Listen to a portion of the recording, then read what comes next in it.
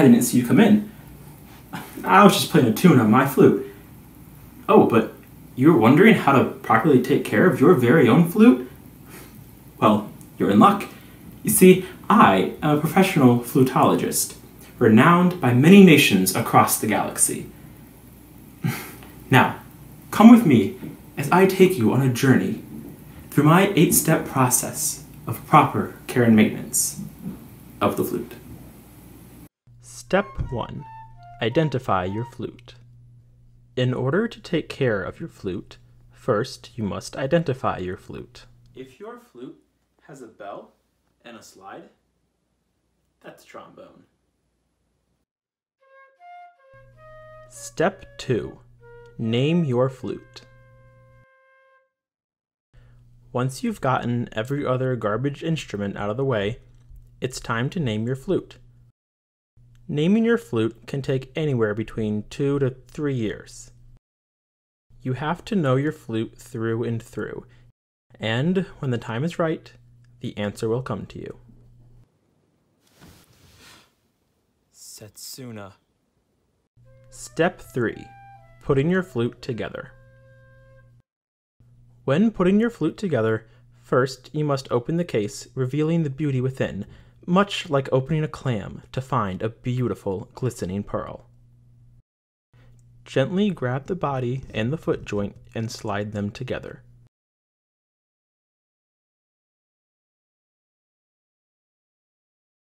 Line up this screw with the center of the keys.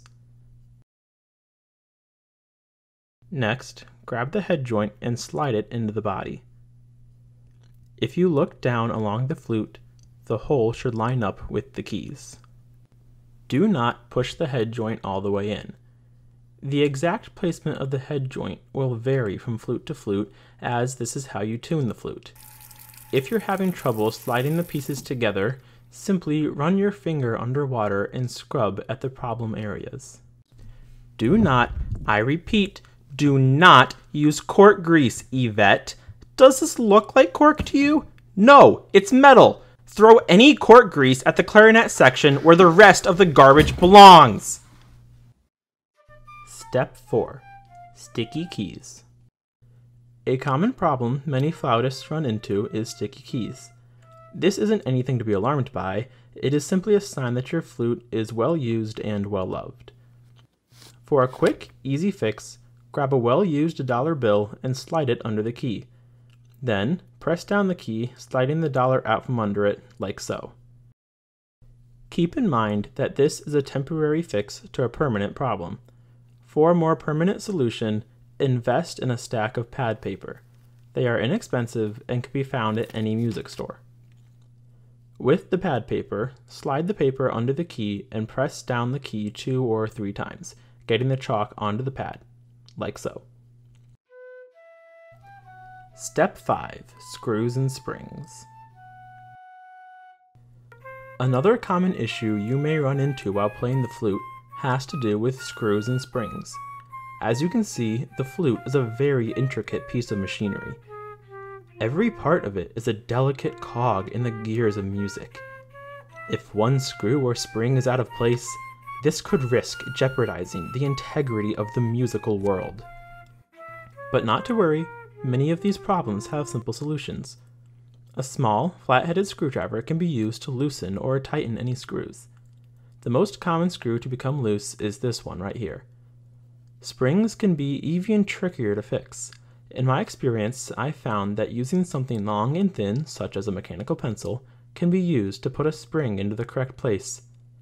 If you cannot fix a spring, notify your instructor and take your flute to a repair shop.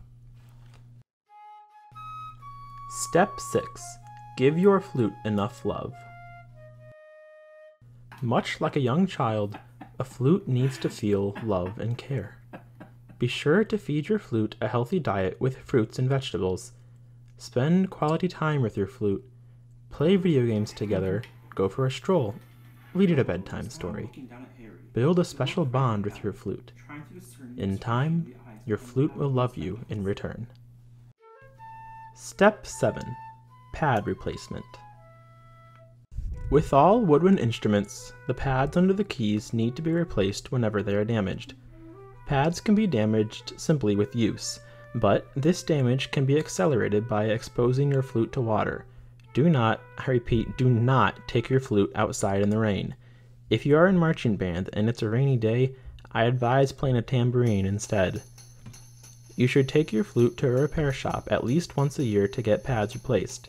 Typically, only 1 or 2 pads will need to be replaced at a time, but this regular checkup will increase the lifetime and quality of your flute. Step 8.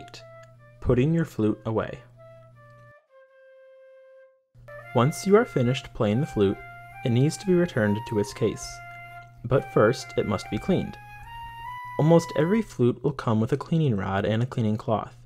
Simply slide a corner of the cloth through the head of the rod.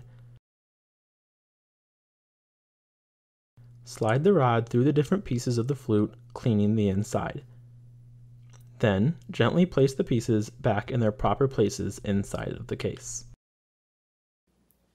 Thank you all for coming on this magical journey with me. We shared some laughs, we shared some tears, but together we grew closer in our love for the flute. If you have any further questions, you can always reach me via smoke signal or carrier pigeon. You have a wonderful rest of your day, and until next time.